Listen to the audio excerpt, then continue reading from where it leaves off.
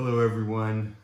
We're here in New York on lockdown because of the coronavirus scare. All the courts are closed. We have stay-at-home, shelter-in-place orders.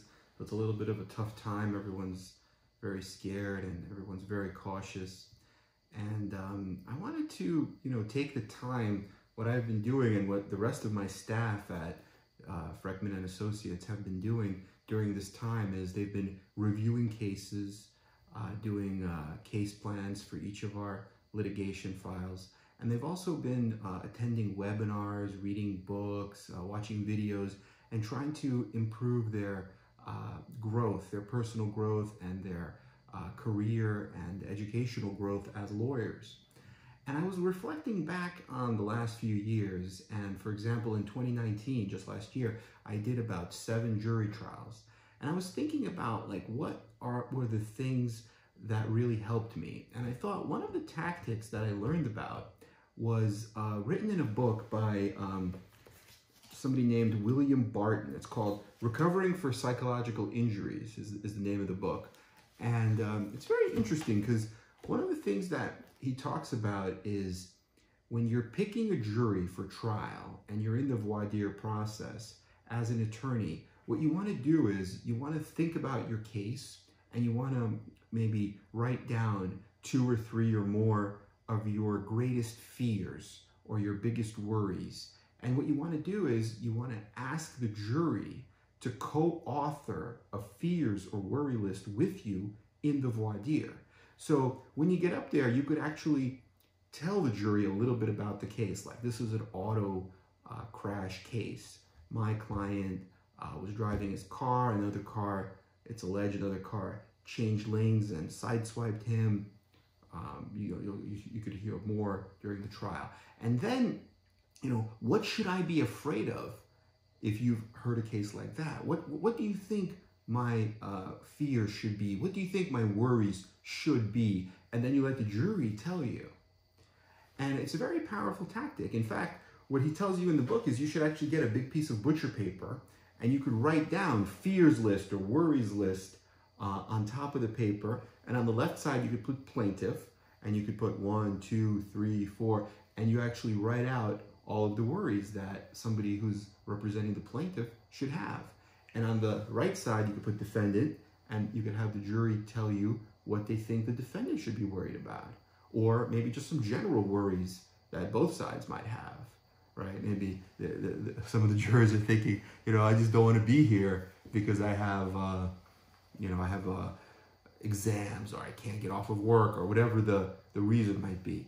But it's important, and it's really a different way of doing things, because a lot of lawyers, what they'll do is, if they have, let's say, a car crash case, they'll just come in and they'll say, well, can you be fair to somebody who was involved in a car crash? Can you be fair to somebody who was injured? Can you allow for a fair amount of compensation? And then most people will just say yes, yes, yes. And then, but how do you know what that means, right? You as the lawyer might think fair is $1 million, and the jury you just agree to allow to decide your trial might be thinking, yeah, fair is about like 10 grand. So it's a big difference, right? So this is a good approach. And, I've tried this a few times, and I thought every time it went pretty well, because you're just kind of talking to the jurors and you're telling them, like, what should I be afraid of? Tell me honestly.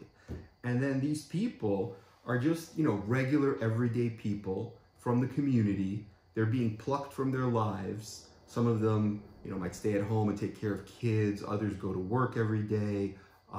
Some of them might be students. They're being plucked from their lives and brought into this courthouse, and they can't really say no. And they're being told to be jurors on these cases. And so you really want to hear what they think the problems might be for your case, because in the end, they are the ones that are going to make the decision. Because you're going to have the law instructions from the judge, you're going to hear the evidence or the facts from witnesses or from documents that come out during the trial.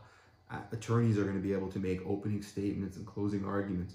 But the verdict is going to be rendered by that jury. They're going to go into a room, they're going to talk to each other. They might feel, different ways. In New York, we have 6 jurors. 3 of them might be for you and 3 of them might be against you. So now they have to convince each other why, you know, their rendition of what the verdict should be is correct, right? So maybe 3 of them have to convince the other 3. So you have to look at the group dynamics. You have to look at who might be a leader. So it's very good to have them tell you what the problems will be. And one of the things that Mr. Barton says is that writing a problem down dilutes its potency, right? It makes it less powerful. So if you have a case and you're really worried about something that could really be a problem for you, the fact that you're brave enough to present it and to be vulnerable and authentic and say, look, this is the real problem, and put it out there, it kind of externalizes it. And now the jurors are, you know, looking at the problem and discussing it outside of themselves. And you're writing it down on a piece of paper and we're all discussing it. And it's very good. It really works. So he was actually, in the book, he actually talks about some common problems that he sees. And he was saying some of the common problems in personal injury cases might be things like, some jurors might say, there are too many lawsuits. Someone else might say, well, I see all these lawsuits for millions of dollars. Someone else might say, well, the defendant was a fine citizen and a good person, and the defendant never intended this. The defendant never intended to hit someone else with their car. So why should the defendant be made to pay? Whereas, you know, in reality, we all know it's not really the, you know, Betty Smith, the poor old lady who's going to be paying the money. It's going to be the big billion-dollar insurance conglomerate that's going to be paying the money, and they're just using Betty Smith as a pawn to try to weasel their way out of it and pay less money. So, but these are all things that are very interesting, and it's important that the worry list include all of your worst fears, because the fact that it's complete and it's honest is exactly what makes it work. And the other thing that is very important is that you co-author this list with the jurors. So you have the jurors tell you what they think, you write it all down, you kind of exhaust that. Then once you have the list, you can maybe say, well, what do you think about X, or what do you think about Y? And you get them talking to each other and to you. And so yeah, I've tried this a few times, and I thought it was really a good way to do it, because you're not fighting your fear. What you're really doing is you're embracing your fear, and you're letting it all out there, and your vulnerability and your humanity is shown, and that's what really is persuasive and powerful. And in the end, if you pick the right jury, a lot of lawyers will tell you picking the right jury is like 90% of the trial, and then you're halfway home. You already have yourself set up for a win for yourself, and most importantly for your client.